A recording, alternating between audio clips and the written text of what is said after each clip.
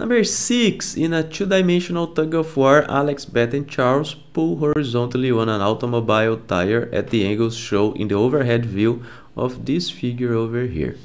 The tire remains stationary in spite of the three pulls. Alex pulls with a force of magnitude 220 newtons and Charles pulls with force of magnitude 170 newtons. Note that the direction of Fc is not given. What is the magnitude of Beth's force Fb? So first, let us draw our coordinate system. Let's say that this is our x direction and this is our y direction. We know that Beth pulls downwards, so Fb should be downwards as well. We know that Fa is something like this. We know this angle over here, this angle is 137 degrees, right? So this angle over here should be 47 degrees. And this angle over here, which we will call it alpha, is equal to 133 degrees. So this is the angle alpha. We also have Fc over here, and we will call this angle gamma, and we don't know the value of gamma. We know that the tire is stationary, so its acceleration is equal to 0, and we know from Newton's second law that the sum of the forces, which is mass times acceleration, and in this case this is 0 as well. So the sum of the forces is 0, and we can analyze each component at one time. We don't have to analyze everything at once. So let's analyze the x component first.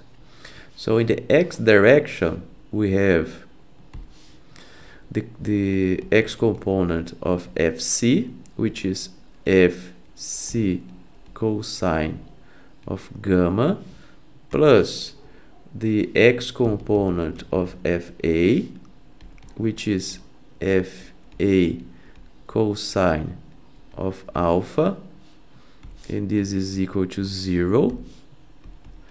And we also, that's it in the x direction. For the y direction, we have the y component of Fc, which is Fc sine of gamma, plus the y component of Fa, which is Fa sine of alpha, minus Fb, because Fb points downwards, so we want this value to be positive, so we have to introduce the negative sign over here. So we have the system of two different equations. Let's first find out what we don't know. We don't know gamma. We know alpha. Alpha is 133 degrees. And we don't know Fb. So we have two different things that we don't know, and we have two different equations, so we can solve the system. So first, let's work with this equation over here, and let's try to find the gamma's value over here. So using this equation, let's isolate cosine of gamma first. Cosine of gamma is equal to minus Fa times cosine of alpha divided by Fc.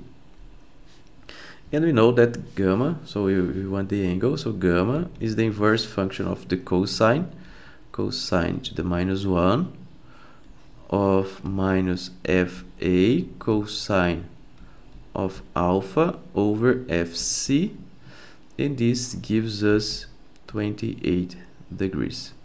So now we know gamma over here, and all we have to do is isolate Fb in this equation over here. So Fb is equal to Fc sine of gamma plus Fa sine of alpha, and just replacing the letters by the numbers, we can find that this is equal to 241 newtons. Remember that Fc is equal to 170 newtons, gamma is 28 degrees, Fa is equal to 220 newtons, and alpha is 133 degrees. And then if you replace this, you would find 241 newtons.